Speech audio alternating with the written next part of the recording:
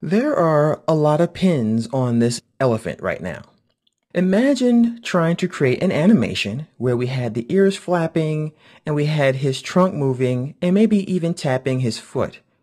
That could take a lot of work, but there is a really neat shortcut that will automatically generate keyframes for us. And all we have to do is hold down the Command or Control key.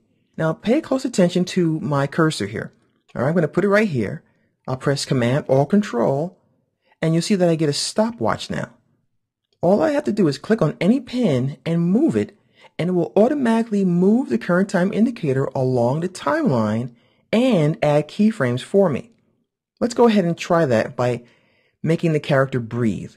So I'm going to click at a point right about here, and I'm going to hold down once again Command or Control, and I'm going to click, and I'm going to simply move this region up and down a little bit like so.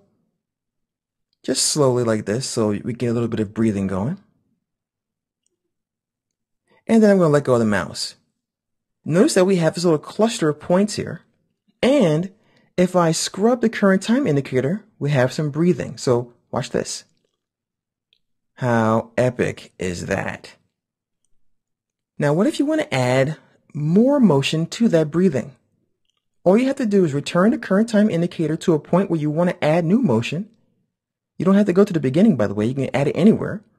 And don't forget, this green line means we have some rendered stuff going on. So we have this animation going for the entire duration of that green line. I'm going to go to the beginning. I'm going to once again hold down Command or Control, and I'm going to animate his trunk. You'll notice that the breathing animation plays back while we're doing this. I'm going to stop around the same point when the green line ends. And I'm going to, once again, scrub my current time indicator. And we have more motion happening here. So what I'm going to do is I'm going to add some more animation right about here in the middle. And I'm going to make his ears move. So once again, Command or Control. And let's flap his ear. Once. Bring it back down a little bit. And back up. And it's so cool because you can always see the yellow outline animating to give you an indication as to what you animated already. Let's go ahead and rewind. And I'm going to grab my selection tool, deselect everything so I can focus. And now we have our really little attitude-filled elephant breathing and ready to rumble.